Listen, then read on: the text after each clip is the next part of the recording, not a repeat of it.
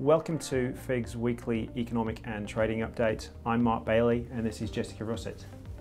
So Mark, all eyes last week were on the Fed meeting where they raised rates as was expected. However, the dovish tones from Janet Yellen did catch the market off guard.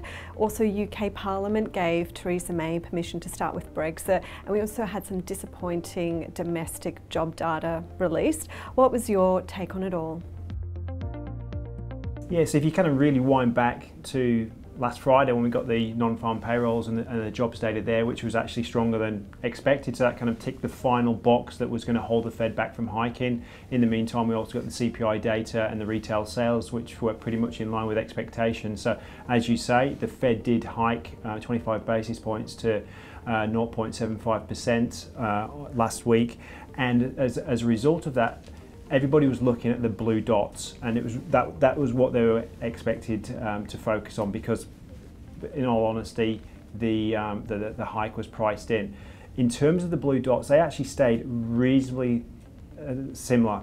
There was a slight movement in terms of the consensus into a more concentrated target zone, but they're still only expecting 2 hikes this year and 3 next year. And as you rightly point out, that surprised the market. The market was expecting a much more hawkish tone and had positioned for that as well. So you actually saw a really strong rally in treasuries. For example, 10-year US Treasury yields rallied around about 11 basis points. They fell 11 basis points to, I think it was 249. And that was partly due to the fact that the statement was more dovish than expected. So that was pretty interesting. Moving forward into Australia and the jobs data there, yeah, it was slightly weaker than expected. Unemployment did tick up. The jobs created was actually weaker than expected, but perversely was actually a fairly positive full-time, part-time split. But again, I think it does just put the RBA slightly on the back foot, maybe a bit more defensive in terms of looking to hike rates in 2017. And you know, if I was kind of looking at the RBA's statistics, I would probably be still looking at a cut. Interestingly as well, and something that people aren't really talking about, is that the banks are hiking mortgage rates. We've seen this in investor-only loans and on some fixed rates, but what we actually saw this week was the NAB raised its standard variable rate for owner-occupiers by 7 basis points to 5.32%.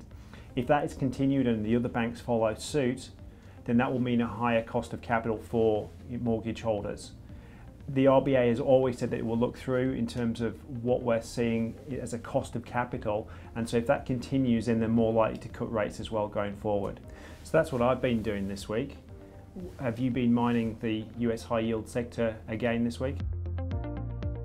Yeah, so as I mentioned last week, the IM Gold buyback of the 2020 dated maturity bond has certainly created a flurry of activity in the US dollar denominated space. So we've managed to secure an institutional bid at the call price of 103.375, and this means that clients are able to exit the bond now at the same price without having to wait until the call date, which is in early April.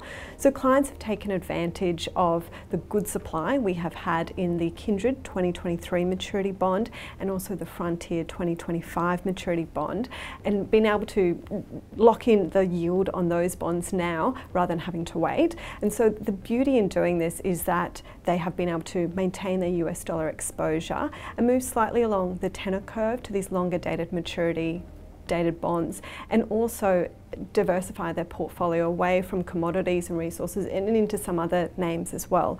Also with the Frontier at the moment, it's been coming at a better yield than where we have seen elsewhere, just because it had some softer performance, fourth quarter performance data released in early March, so they've been able to get that at a better rate. And Jess, anything happening in the Australian dollar bond sector? Yeah, so as you would have seen last week, FIG has added a couple of new Tier 2 floating rate note bonds to its retail product offering. So these bonds were available previously only to wholesale, and now retail investors can purchase them as well. So one of them is ME Bank 2020 call bond, and then the other one is ANZ 2021 call.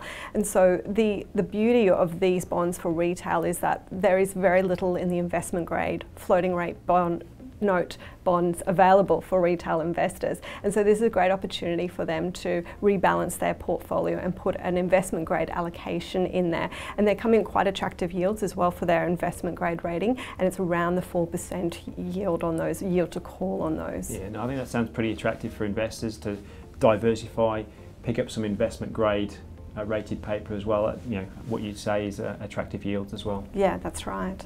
So next week we have RBA minutes released. What other news and events should investors be aware of? So other than the major event on Saturday afternoon in England, where England played Ireland in Dublin for the Grand Slam. Of course, yeah. It's actually a pretty light week. As you say, we've got the RBA minutes, but I don't think there'll be a huge amount of additional information there. And also we've got the house price index coming out as well in Australia, which, you know, does play into the RBA's decisions in terms of trying to control a potentially overheating market and whether they do potentially push it back onto APRA and introduce some macro-prudential regulation there. But in the States, it's a pretty light week as well. You have some home sales data and also some durable goods. But again, it's a reasonably light calendar after what was a pretty hectic week last week. Thanks, Jess. Thanks, Mark. And thanks for watching. Tin hats on. Enjoy.